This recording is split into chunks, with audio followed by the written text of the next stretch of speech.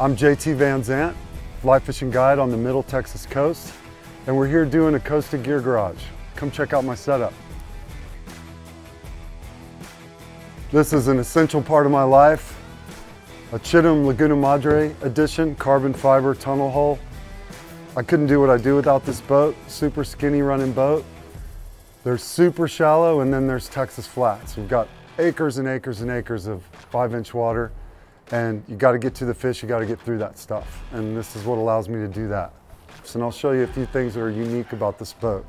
So under here it looks like you've got a little bit of a chine, but it's actually a giant water tunnel, a trap, so when water comes off the bottom of the hull, it gets trapped and sent back down and doesn't come in the boat, doesn't get on your sunglasses, doesn't wet your client. So extremely dry boat.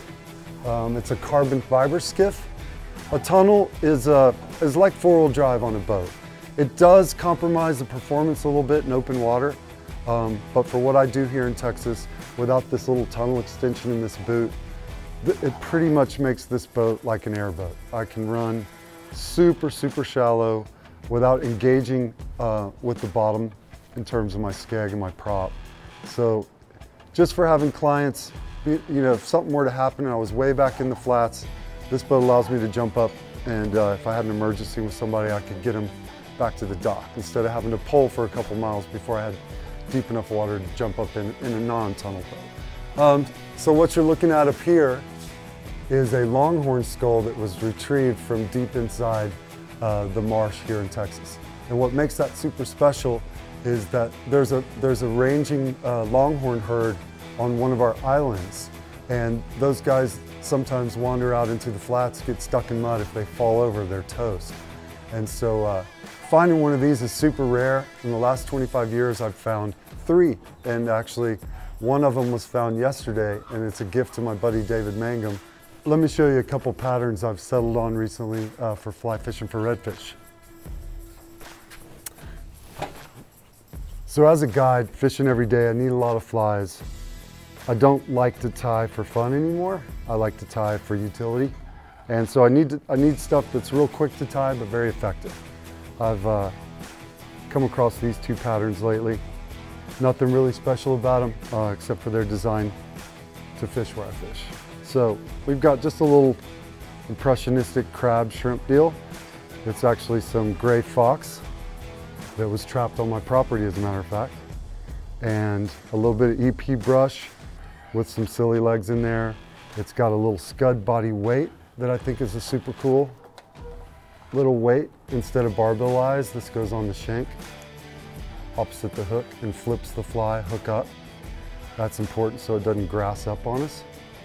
And that's really good for black drum and or redfish. If they see it, they'll smack it. Really quick to tie.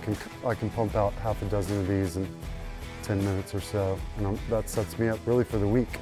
The other one is a craft fur fly. You could use Arctic fox if you wanted to use natural fibers, but just a tail, a little bit of flash, and then a dubbing loop of that material makes it real wispy. This also has that weight on it, and it's impressionistic of perhaps a small minnow or a white shrimp.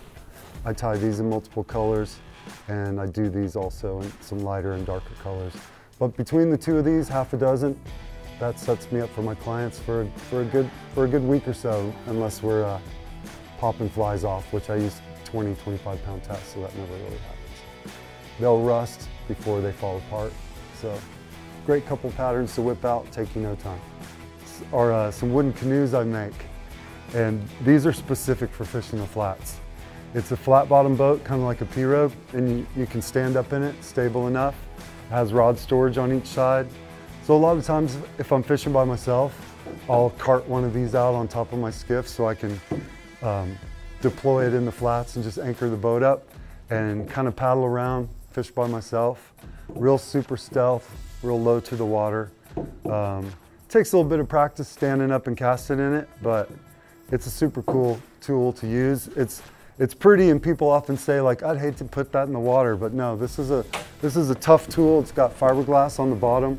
It's meant to drag over sand and oyster. You can't hurt them, you know, it's meant to be used, and the more you use them, the more you ding them up, the prettier they get. So, well, that's kind of it. thanks for stopping by and checking out my setup, guys. Pretty simple life here, just fishing for a living and enjoying every second of it. Come back anytime. Let's get on the water together.